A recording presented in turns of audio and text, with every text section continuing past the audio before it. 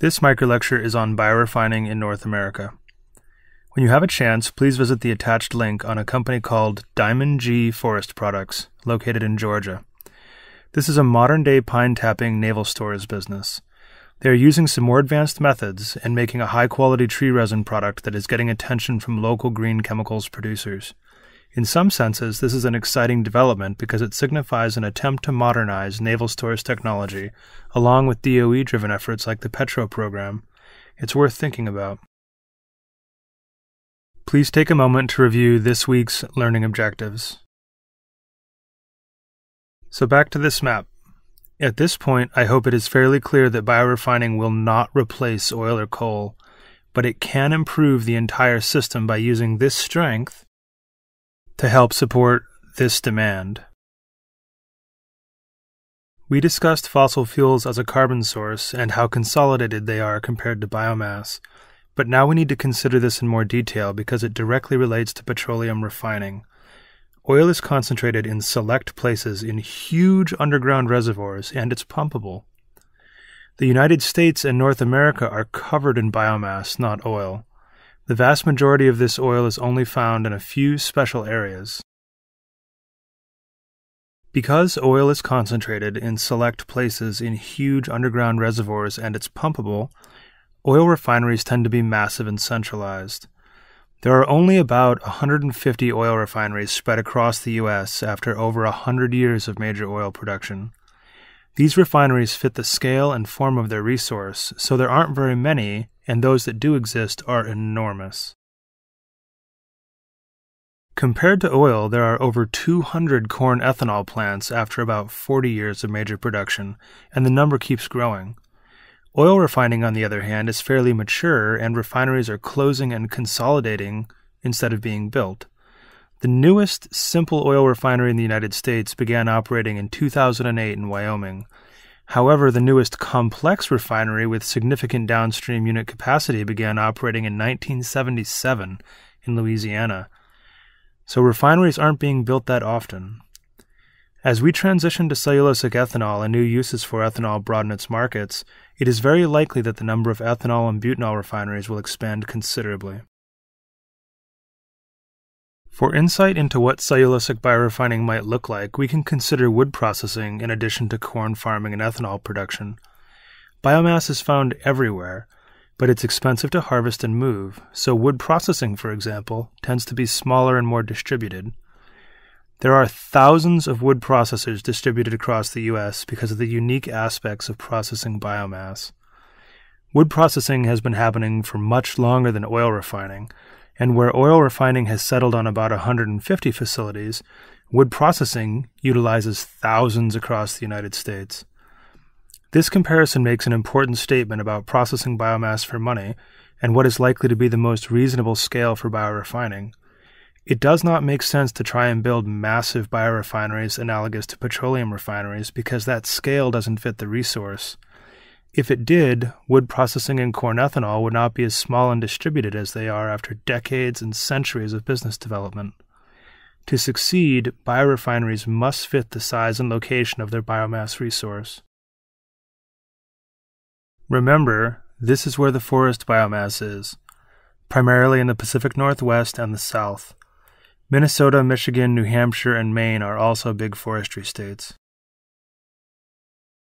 And also remember, this is where the agricultural biomass is, primarily in the Midwest.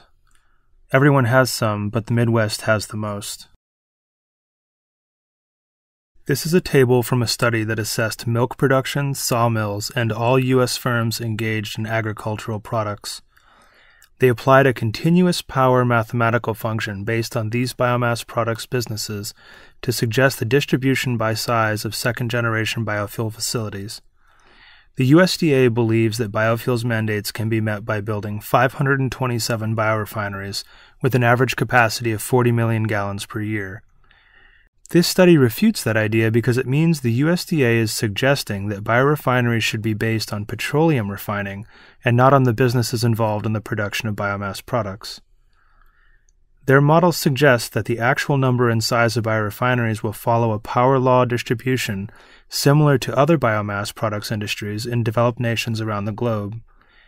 Depending on the scenario considered, the number of primary biofuel producers may be in the range of 4,000 to 13,000, with a most likely number of approximately 9,000 primary producers.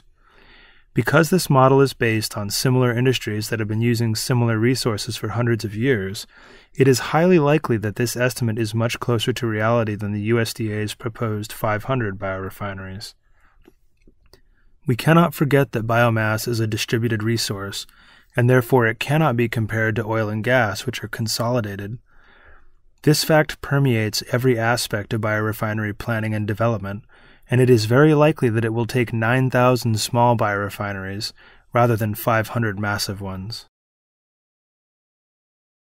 This model suggests that approximately 84% of the proposed biorefineries would only require 15 to 50 tons per day of biomass. That's not a whole lot. This means that successful biorefineries will need to be economic at fairly small scales, like the town scale or the suburban scale. This also means that the choice of biomass products and markets must reflect the size of the facility. Many commodity chemicals are only commodity chemicals because they are produced at massive scales that take advantage of economy of scale. Most biorefineries will probably not have economy of scale on their side without some form of concentrating or hub-and-spoke model. This is not to say that biomass couldn't be used economically for commodity chemicals, just that it couldn't be done the same way that petrochem does it. We are definitely making progress. It is exciting to look at the progress of cellulosic ethanol in the last 10 years and think what the next 10 years might hold. We forget that government investment is responsible for a lot of the energy, transportation, and petroleum refining infrastructure in this country, and cellulosic ethanol is another good example. It takes a long time and a lot of money to get industry started and give them a chance to succeed, but if you are persistent and there is a compelling supply and demand, it will probably eventually be a reality. I believe that 30 years from now, cellulosic ethanol will be recognized as just the beginning in a long stretch of commercial technological innovations that allow us to fully leverage biomass chemistries at the same levels we currently leverage hydrocarbon chemistries. Slowly but surely, we are building these cellulosic ethanol facilities. Not all of them will succeed, but some will, and then others will follow their success.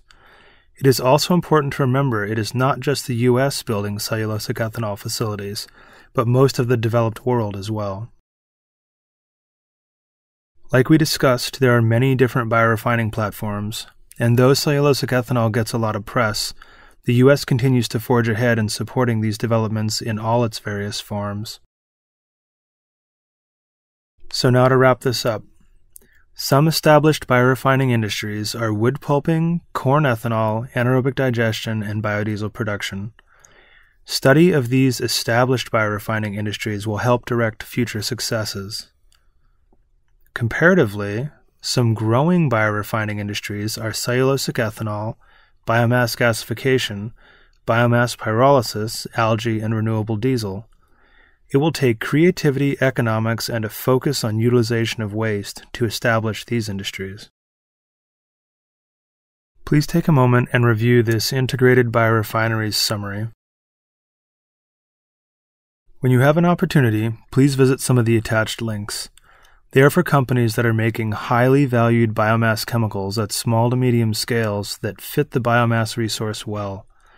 These are specialty and fine chemicals that don't have enormous markets, but they are quite expensive, and making them in a biorefinery has the potential to be much cheaper and easier than what we have been doing.